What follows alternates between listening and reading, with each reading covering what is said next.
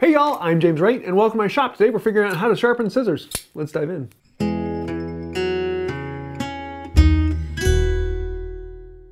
Most scissors are designed to be sharpened. They are a relatively hard steel, but they're still a little softer than a file, so you can easily clean them up.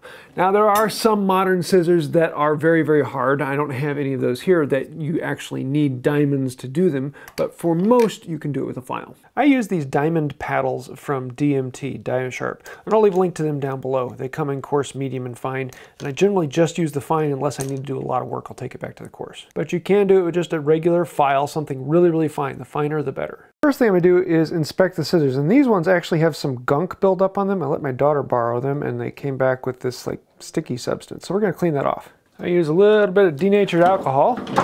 Just give them a good scrub, and that should be about all they need. That's enough that they once again cut, but they won't slide, and I really want to fix that so that they slide. Oh no, he cut paper with scissors. Relax, it's okay, that's why we're here, we're planning on sharpening them. But it is kind of an old myth. Yes, paper will dull the scissors slightly faster than cloth, but not that much. It's just more or less that moms over the years didn't want their kids using these for craft projects because they're the nice scissors. My favorite test is this poly semi-flexible fabric. It is just painful to cut. It usually won't cut at all. It takes a lot of work. And all three of the scissors I have here have a problem with it. None of them like it. If the scissors need a lot of work, I'll actually take them apart if I can. Some of them are riveted and you can't take them apart, but a lot of them have a screw that you can remove and take the two pieces apart. Today, I'm just gonna be touching these up. They're really close, but they just need a little more work. Scissors are basically two chisels that run past each other. They each run on the flats and they have the bevel out. So if we look at the jaw, we've got the flat on this side, and then we have the bevel here and here. And we want to focus on the bevel. I almost never touch the flat of the scissors. I do it when I need to do a lot of work or if I really need to clean things up. Sometimes I'll come in and do it. You see, I've touched this one a few times over their life, but this pair of scissors is incredibly old and it's still got a lot of life in it. This back is actually a hollow grind to it.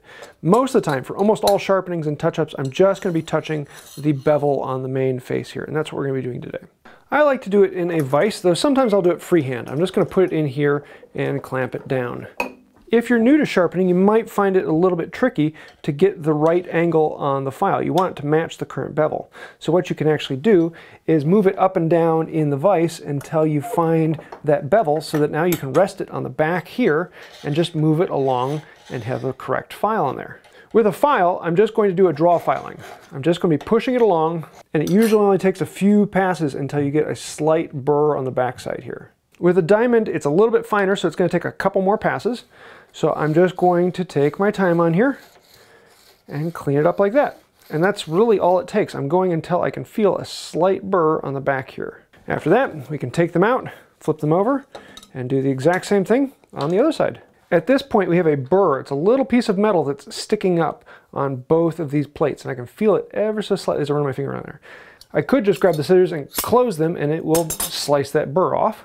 Or I could come into the fine file and just take the burr off with one or two passes on this side.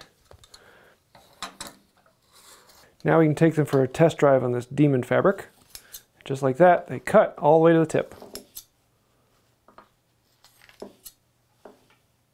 But do they slide on paper? Well, let's see, we get a full cut all the way to the tip, and then we see, just like that, happiness. Sometimes scissors are a bit loose, and you want to tighten them up a little bit. With this old pair, there's actually a bolt that needs to be tightened down a little bit, and then we can see a little bit more. I want them to be easy to use in the hand, and I want to hear the zing of the scissors all the way along. I don't want them to be so tight that they lock in place and they hold each other together.